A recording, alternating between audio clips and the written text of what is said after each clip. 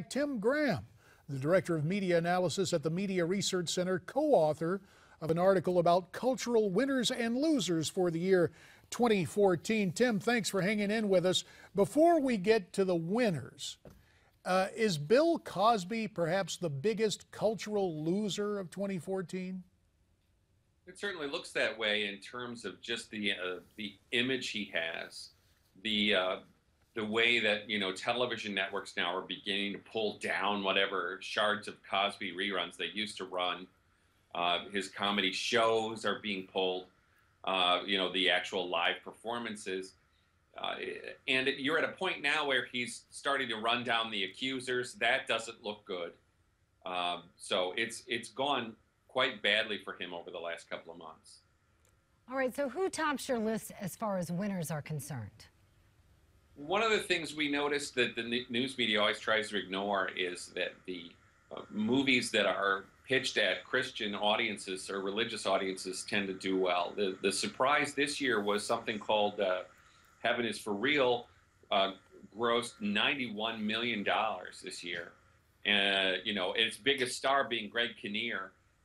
There was also a movie called God's Not Dead with a evolution debate plot, not your normal Hollywood product. That grossed about $60 million, as did Son of God, which was a sort of a rehash from the Bible series. They put all the Jesus sections together and made a movie that they put in the theaters. That also grossed $60 million. So faith, and specifically Christianity, pays at the box office no matter what the dominant media culture would say in terms of ignoring the story. There is absolutely a market for films like this. And, obviously the knock on it is always the film critics would try to say these are bad movies. For example, they made another Left Behind movie this year with Nicolas Cage, which didn't do so well. The news media was absolutely ready to pounce on something like that and say it was a terrible movie. Not every religious movie does well.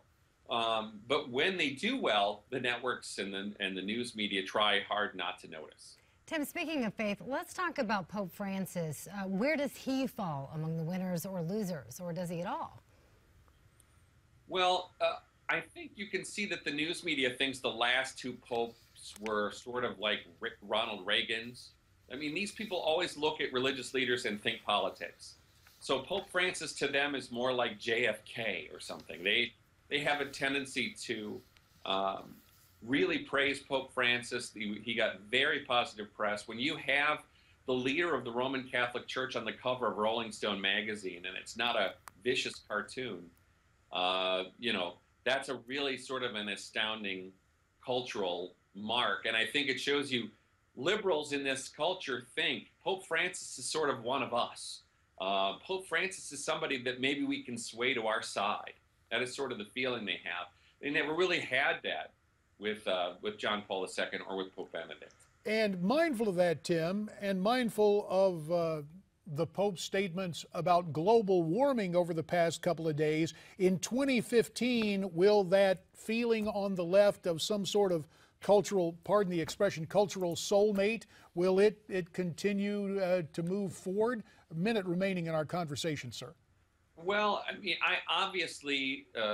I think to a lot of Catholic conservatives, this whole notion of the Pope pronouncing on global warming is a little like the way that the bishops in the 1980s wanted to pronounce on nuclear disarmament. It tends to make you think, well, this is not exactly a core religious teaching.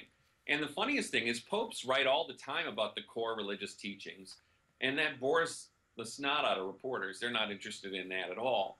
So I think the real issue here is when the Pope comes to America next year, what the church actually decides on these issues of divorced Catholics and gay Catholics. That's where the media is going to find the rubber hits the road, whether they're going to still like him or whether they're going to decide he's too conservative. And we have no doubt that the Media Research Center will continue its research and watching what comes in the year 2015.